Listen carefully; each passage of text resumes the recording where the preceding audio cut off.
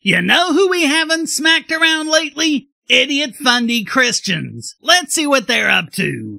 When people talk about the problem of evil, they think it's just a problem for Christians. No, evil is a problem for every worldview. Oh boy, this is gonna be fun.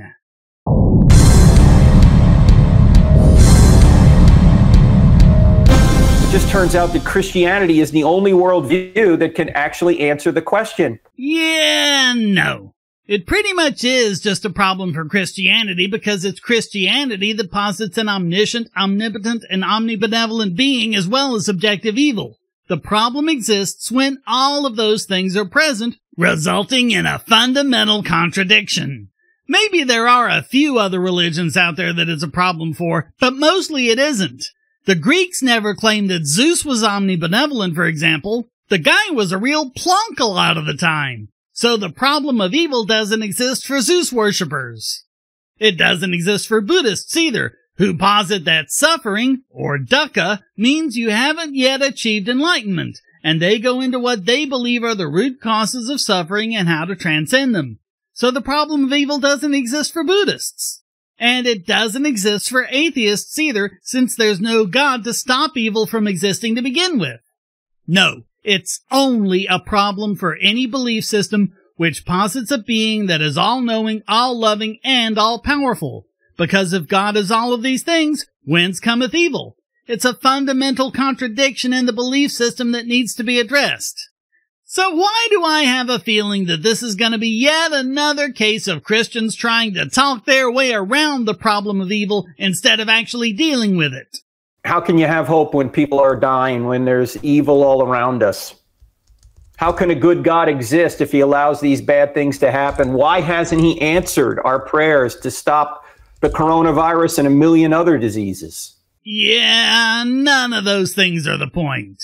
I mean, if you believe that this all-knowing, all-powerful, and all-loving being just suddenly popped into existence 12 seconds ago, and looked around and went, holy crap, there's evil everywhere, you would expect him to do something about it. Then this would be a valid question about why does he allow it. But in your worldview, God created the universe. The whole shooting match is his doing. Being all-knowing, he knew that evil would come along in the universe that he was about to create, and he would know how to create the universe so that wouldn't happen. Being all-powerful, he would have been able to make the universe that way, to avoid evil. And being all-loving, he would have wanted to create the universe that way. And yet, he created it this way, knowing full well, in advance, from the very start, that evil would result, and being completely within his power to prevent. So it's not that he allows evil. It's not that he doesn't do anything about evil, it's about him being the reason evil exists to begin with.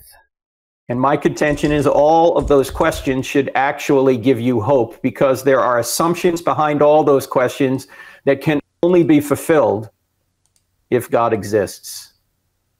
See, pain, suffering, and disease should actually give us hope, because evil actually shows that God exists. How does that even remotely follow? The whole idea of the problem of evil is that the existence of evil shows that there cannot be a God that's all-knowing, all-loving, and all-powerful. It doesn't rule out any God. It's no problem for Huitzilopochtli, who was so much of a jerkwad he demanded people cut out each other's hearts while they were still alive, but it is a problem for your God.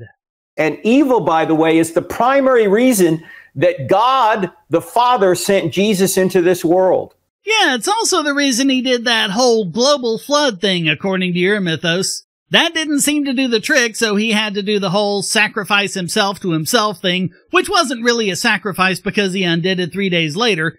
But after 2,000 years, there's still evil, so that didn't work either. His final solution, I guess, is gonna be sometime in the unspecified future and involves the lake of fire for some reason.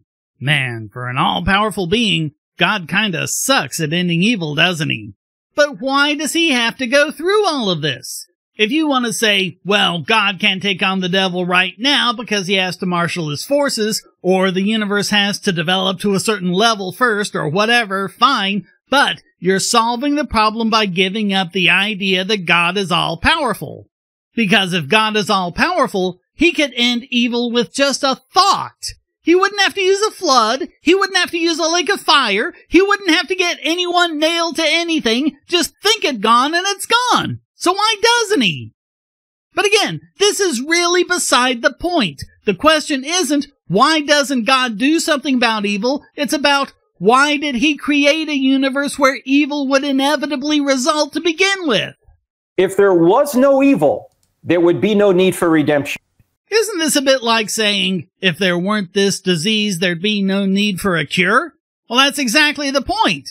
It'd be great if the disease didn't exist in the first place, so we wouldn't have to worry about this whole cure nonsense. If this was heaven already, there would be no reason to come and save us, because we wouldn't need saving. Exactly! The whole thing is just one massive waste of your time. How do you think this is supporting your side? But since this isn't heaven, since we know there's pain, suffering, disease, and death, there's a need for redemption.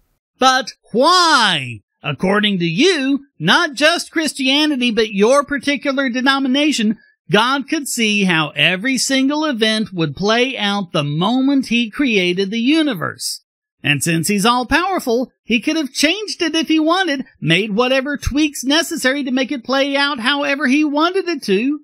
So again, why did God set up the universe knowing it would result in evil? Why not make whatever tweaks were necessary at the very beginning to stop it in its tracks? But you know what? Let's leave your human arrogance aside for the moment. What about the suffering of animals? And I mean wild animals in places far away from human interaction. They suffer disease. They're eaten by predators. They fight each other for scarce resources. They die because it's too hot, or too cold, or there's not enough rain. Why did God do that? What did animals do? When people talk about the problem of evil, they think it's just a problem for Christians. No, evil is a problem for every worldview. No, it's only a problem for worldviews that have objective evil and an all-powerful, all-knowing, all-loving being. But that's all a distraction anyway. Regardless of what other worldviews this may or may not be a problem for, we're talking about your worldview right now. You're the one claiming Christianity has an answer for it. So you can't answer it by saying, it's a problem for these guys too. That is not an answer. This is a problem that's internal to your belief system. It's an internal contradiction. You need to answer for this.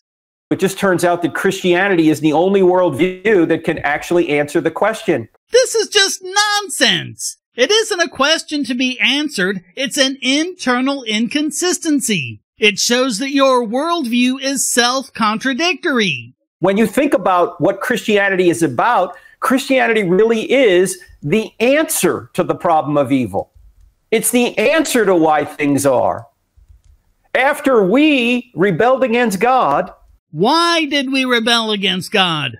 Why did God set things up so that humans would rebel against him? If he's all-knowing and all-powerful, he would have seen it coming, and so he would have been able to set things up so that didn't happen. And if he were all-loving, he would have wanted to. That is the contradiction. And if you think about it, that means that God set up the universe so that it was inevitable that humans would rebel against him, meaning he didn't even give us the choice. At any rate, we're not talking about rebelling against God. We're talking about why evil exists. Why is there disease? Why are there hurricanes and earthquakes? Why do species undergo extinction events? Why is there poverty, misery, and hunger? None of these things have to do with rebelling against God. So are you going to deal with them? And I'll go back to wild animals again. What did they do to rebel against God? Why should they have to live in misery? God set up a plan to enter the bloodstream of humanity so that he could come into this world and take evil upon himself and take our punishment on himself. That's what the whole story is about. Again, if God wanted to do that, he could have just done it with a thought. Why would he have to go through all that rigmarole? Unless you're going to tell us that he really isn't all-powerful after all. I mean, that would solve the problem, so how about it? In fact, if you could sum up the Bible in one sentence, or one word, I should say, the theme of the Bible is the word redemption. You have paradise lost in Genesis. Why was it lost? Why did God set up a universe where it could be lost? Indeed, inevitably would be lost. Paradise regained in Revelation. So what's he waiting for? Why did he set up any of this to happen? Everything in between is the story of redemption. So it's all just about telling a story? We're all just puppets on strings playing out his little drama? He could save us all from the evil right now. He wouldn't be all-powerful if he couldn't, but he allows all this suffering to go on, even the suffering of animals, just to tell a story? So much for him being all-loving, which also would solve the problem. Evil exists because God is an amoral dick who cares more about telling his story than he does about the suffering of those the story is about. Where God literally enters the bloodstream of humanity, adds flesh to his deity, and takes our punishment on himself. Well, it seems to me our punishment is thousands of years of evil, which he apparently wants to happen because he's trying to sell a pilot to Netflix or something. So how is he in any way taking it on himself? Why would he even need to take it on himself? Again, the problem is, why does evil even exist in the first place if God is all-loving, all-knowing, and all-powerful? You haven't answered the question. That's what the whole thing is about. No, the whole thing is about an internal contradiction in your belief system and how you're twisting yourself up in knots to avoid it. Hey, thanks for watching. Please hit like and subscribe and keep these videos coming by donating, becoming a subscriber and getting special benefits, or even for free with airtime. And check out all the great content here, like this video selected just for you.